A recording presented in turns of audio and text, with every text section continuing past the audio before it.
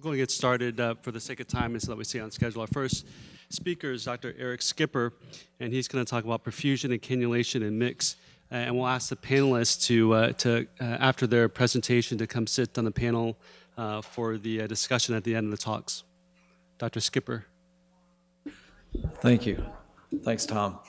I want to thank the Dr. Ramchandani and the entire team for inviting me to come speak this year. I'm going to try to just cover a few basics of perfusion and cannulation in minimally invasive cardiac surgery. And like the previous speakers, I'll apologize if I'm speaking at too basic a level, but I think understanding the basic level is key to success. Some 20 years ago now, maybe a little longer than that, when I first became interested in minimally invasive cardiac surgery, as Dr. Lumsden and others alluded to, a lot of my predecessors looked at me and went, why would you want to do that? So this is kind of why today. All the talks you're going to hear are exemplary of why we want to do the things we do. When in Texas, this talk should be entitled Pumps and Pipes, but very basic, very simple.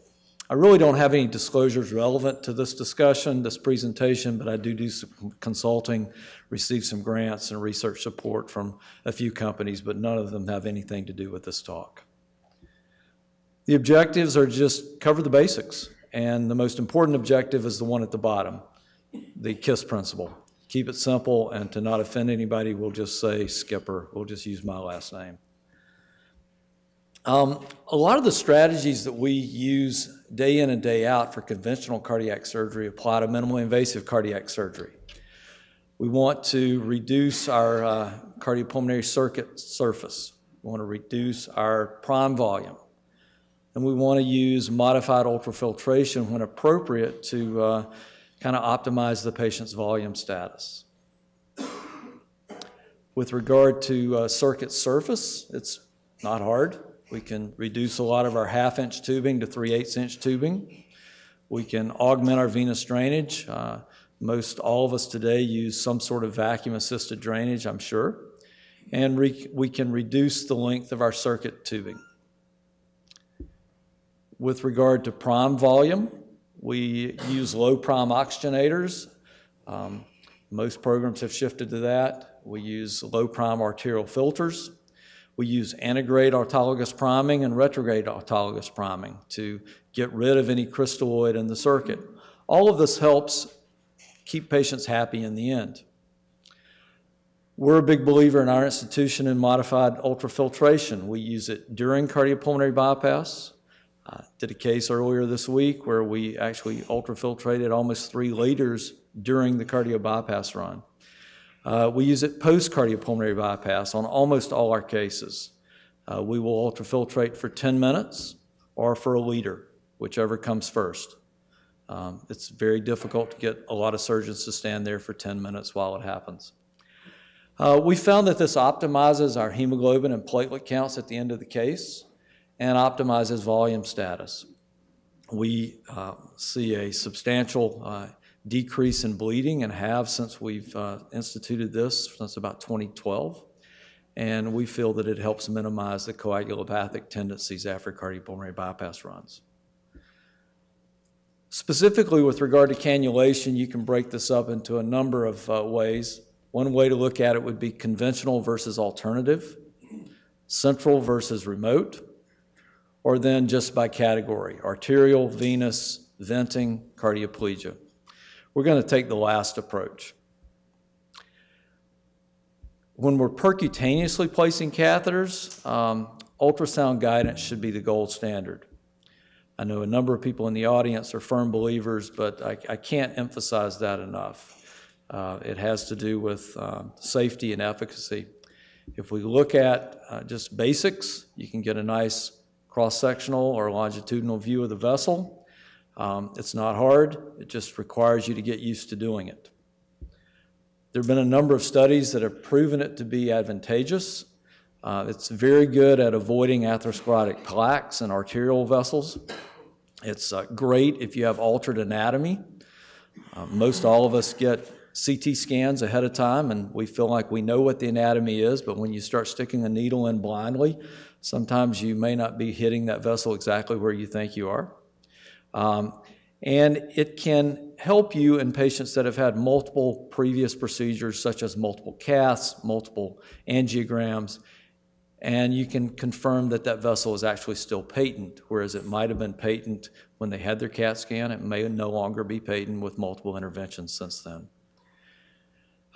We see in the studies that are published, improved success of cannulation, a reduction in time, a reduction in infections. We see improved cannulation rates, first pass attempt rates, reduced number of attempts, reduced time, and reduced complications. If we look at the venous side of the equation, it's equally impressive. You see reduction in time, increased accuracy of first pass attempts, and avoiding procedural complications such as unintended arterial punctures. Now, when I started cardiac surgery, there were a lot of dinosaurs around at the time, and one of my attendings used to say, "You do it the same way every time without exception." And this picture of a sternotomy approach here exemplifies what he wanted with, well, maybe minus the retrograde. We'll take the retrograde out of it. But he wanted it this way every time. You could be doing a single right graft, or you could be doing a perforated pacer lead for a hemopericardium, or a cabbage, or a valve. But he wanted 2 venous cannulas, Ramels on both cavas, an antegrade plege, a very carefully placed arterial cannula, and he would be happy. But he felt it had to be that every time. We didn't exactly see eye to eye, especially when I joined the group and began to deviate from standard protocol. How you cannulate depends on where your incisions lay. You have to have a big armamentarium, and you need to be able to apply it. So you can cannulate what's accessible and what fits through the hole. You need to have enough room left to do your procedure. So you see a couple of images from the 90s. Love these. A little upper sternotomy with a J to the right, or a lower sternotomy if you're doing mitral valve surgery with, again, a top T to the right. You can't get the same cannulas through these two holes. You have various non-sternotomy approaches. Here's one on the left that's what I like to refer to as a man's incision. I give one of my partners grief when he does minimal access cabbage surgery through the world's largest thoracotomy incision. I tell him that's a man's cab, maximal access, non-sternotomy cabbage. But you can take a standard size big thoracotomy and put a lot of cannula through that hole and still have plenty of room to work. But if you bring it down to a minimally invasive procedure such as this, you really don't have room for all that. With regard to the aorta, you can directly cannulate it if it's there in front of you. It can be for a aortic valve or an upper sternotomy approach or a second or third interspace approach. You want to make sure there's ease of access. You want to make sure as the aorta moves further away from you that you're comfortable with alternative ways to tie knots other than with your fingers. You want to make sure the adventitia of the aorta is preserved as you would with a conventional operation. And you want to consider adding a reinforcing purse string at the end to avoid those bleeding tendencies that sometimes can make you go back to the operating room. If you move to remote accesses, such as the femoral artery, whereas 20 years ago we would have gone in and completely skeletonized the common femoral, profundifemoris, and superficial femoral arteries, you really don't want to do that today. It's unnecessary and it creates problems. You want to expose the anterior surface and make sure you're on the common femoral artery well away from the bifurcation. I've found ovoid purse strings, transversely oriented, much like the shape of an American football, to be beneficial and minimize stricture of the vessel. Seldinger technique is what I use routinely. You want to confirm via echo that your wire is in the descending thoracic aorta, freely movable. And then you want to use atraumatic dilatations when you dilate the vessel. Yes, you can shove that big cannula directly in with the introducer that's in it, but you're going to get far more distal flaps when you do that. You want to insert the arterial cannula fully, such that the tip is either in the proximal iliac or the distal abdominal aorta. This lessens the likelihood that you'll get any sort of retrograde dissection. Those of you who are lucky enough to have access to the hybrid room 3, 4, 5 days a week, I think the hybrid room is a good consideration for these cases. It also opens up the opportunity for percutaneous access with imaging, such as that we use every day in our structural heart programs for transcatheter aortic valves, and it allows us to use similar closure devices when we can have access to that. Other alternative routes exist. We have axillary artery cannulation. This just shows an axillary artery with a Gore-Tex graft attached to it, or a Dacron graft attached to it. Oftentimes, the axillary artery is there, not in a terribly deep hole, and you can directly cannulate it. I use the same techniques for the axillary artery for direct cannulation as I do for a femoral artery. Same ovoid purse string, atraumatic dilatations, and careful placement of the cannula tip. An advantage of using the Gore-Tex or Dacron graft is that you can sew it on the vessel, but that does require either occluding or clamping the vessel, which has its own set of issues. But then you don't have to really worry about where your cannula tip lies within the vessel. Cross-clamp options. Well, you can either use a standard conventional technique of external cross-clamping. You can use your standard cross-clamp if you're doing this through an upper sternotomy incision for example, aortic valve surgery. Or if you move to a thoracotomy approach, you can use alternative means such as a chitwood clamp or a cross-clamp with a flexible shaft. Some are detachable, some remain attached, but basically it allows the clamp to fall over out of your way. You can do an endo clamp. Endo clamps work great. They've evolved nicely over the last 20 to 22 years. You can either use those through femoral access or direct aortic access. But basically, it's a long balloon catheter that, as you saw earlier today, kind of started with Dr. Fogarty many, many, many years ago. This is a picture of an example of the endoarterial clamp via femoral platform. You can see starred down here. This is where the catheter goes into a side branch of the arterial cannula, and the balloon sits up in the ascending aorta. You can't always get there from below, as we heard alluded to during the transcatheter valve talks earlier. Sometimes there are obstructions, and it's just not a good route to take. You can use an endo clamp via direct aortic access, where your balloon goes in through an aortic cannula placed directly into the ascending aorta and allows you to cross-clamp your aorta from that route. This is a little close-up, an artist's rendition, where the balloon comes in through the catheter and is directed toward the aortic valve, and then flow from the cannula comes out and is directed toward the aortic arch and out to the body. Obviously, this isn't a good choice for an aortic valve operation, although it has been used for such. It's been a long time, but I've actually used it as such. But it is a nice option for mitral valve and other structural heart operations. This just gives you an idea of how you can achieve that through a thoracotomy type approach.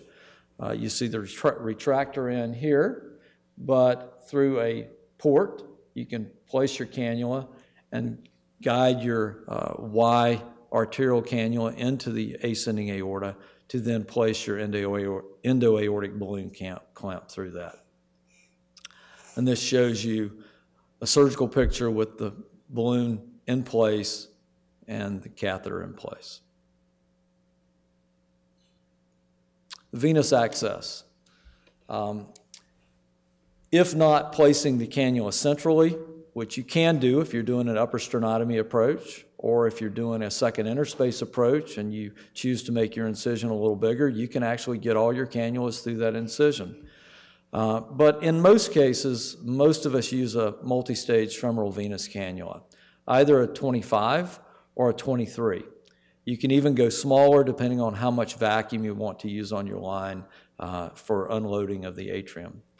You need a bicaval view on transesophageal echo for placement. Typically, if you're using a femoral platform, you're doing an open technique. You're already there for the artery, so the vein's right beside it. You want to expose the anterior surface of the vein, avoiding a lot of unnecessary dissection because you don't want to create a lot of lymphatic disruption. Large purse strings, no reason not to, just make it generous. Your life will be much more simple. And then Seldinger technique of cannulation. Now, if for some reason your arterial cannula isn't in that groin site, you can percutaneously cannulate this vessel with ease. You want to use ultrasound guidance to make sure you don't penetrate through the artery to get to the vein. You want to make sure you're penetrating exactly where you want to be. Again, you use a Seldinger technique, but you're going to want a stiff guide wire. I use an Amplatz J-tip. You want to make sure that wire goes up very freely. You saw nice examples earlier this morning of wires getting caught on plaque or in kinks and not wanting to go, and you certainly don't want to perforate anything. Stiff wires make it very easy to perforate things. You want to use serial dilators. Most catheters come with a very nice, generous dilator at the end that allows things to flow in nicely. You want to position the tip of your catheter in the superior vena cava, and we'll talk a little bit more about that with some illustrations in a minute. And then it's pretty simple. It's a low pressure system. When you pull it out, a nice U-stitch takes care of things. This is an example of a multi-stage femoral venous catheter. Again, Seldinger technique. You want to get wire access. You want to hopefully get your wire into the superior vena cava. You typically insert the cannula until the basket of holes are within the venous system, and then you want to withdraw the introducer back to the marks that tell you the introducer is no longer protruding through the tip of the catheter.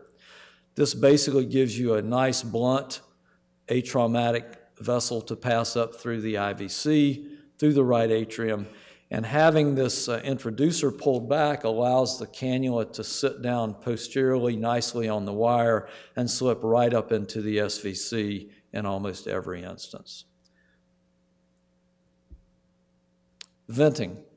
Well, it's pretty simple. If the pulmonary vein's sitting in front of you and you need to vent, it's easy to put a purse string in the right superior pulmonary vein, put a vent in just like you would for an open procedure if you were going to use a vent for that.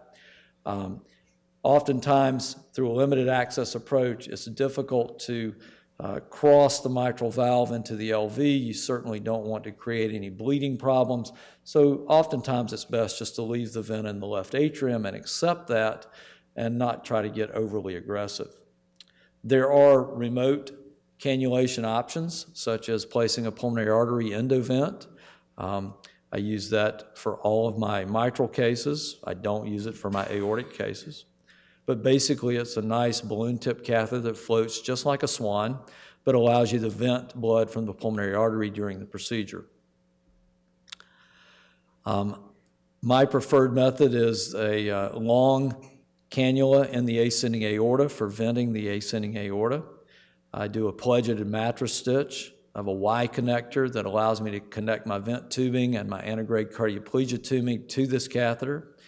And if I'm doing a mini AVR, I will put the cannula in, I will give antegrade plege, I'll then take it out, snare my Rommel down on my pledgeted sutures, get the antegrade plegia catheter and vent out of my way and open the aorta and proceed.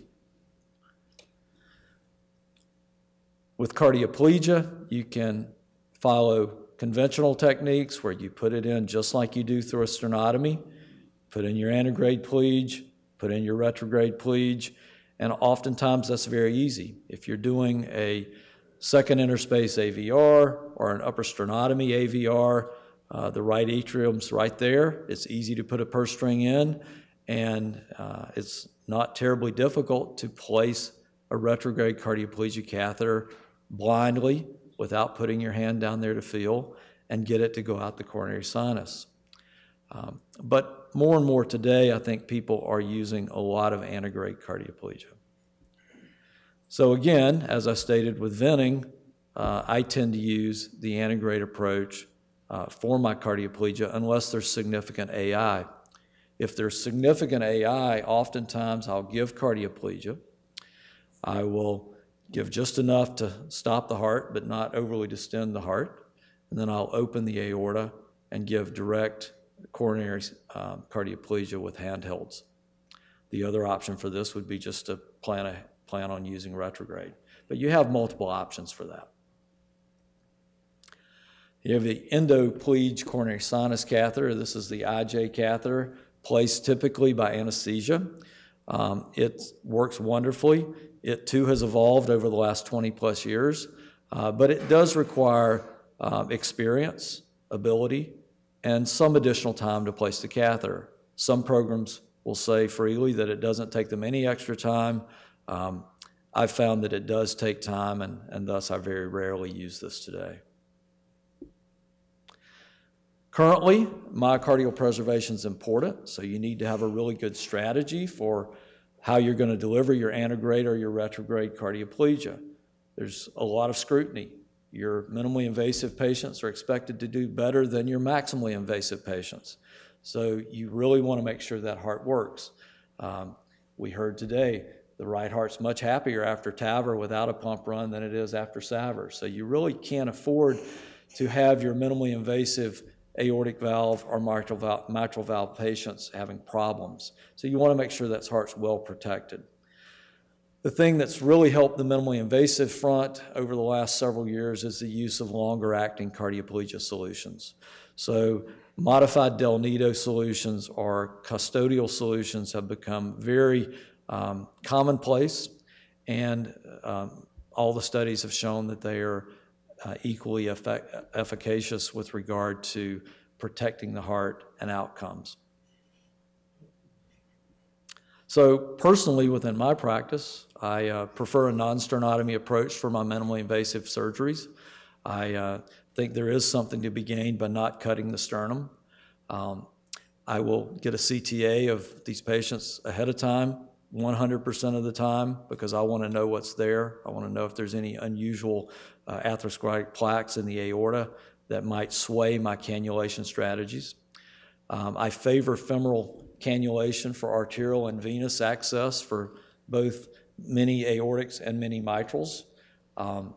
Primarily an open technique, and in my institution, this is largely limited by the hybrid room availability. I will use percutaneous techniques if I don't need to make an incision in the groin. I use a LA or an LV vent via the right superior pulmonary vein for my mini aortics, but I'll use a PA vent for my mini mitrals. I use direct aortic antegrade cardioplegia for virtually all my cases unless there is significant AI, and then I'll induce with antegrade and go to handheld if it's a mini aortic, or I'll just plan on retrograde if it's a mini mitral. It's pretty unusual for you to be doing a mini mitral if there's bad aortic insufficiency. I use modified Del Nido cardioplegia, and we have since, I have since 2011. Our institution's used it since 2012. And then everybody gets surgeon-applied nerve blocks and on-Q catheters, because I think that also puts a different flavor in the patient's mouth after the procedure. I think, as has been pointed out at multiple points this morning, it is a team sport. It requires all aspects of the team to work well. You have to pick your strategy that fits the patient. Not every strategy, not a strategy fits every patient, and you need to have a backup plan. If you go into minimally invasive cases without a backup plan, at some point you're going to get burned, and you really want to avoid that. And with that, I'll stop to try to keep us on time, and I think we'll do questions a little later. Thank you, Dr. Skipper.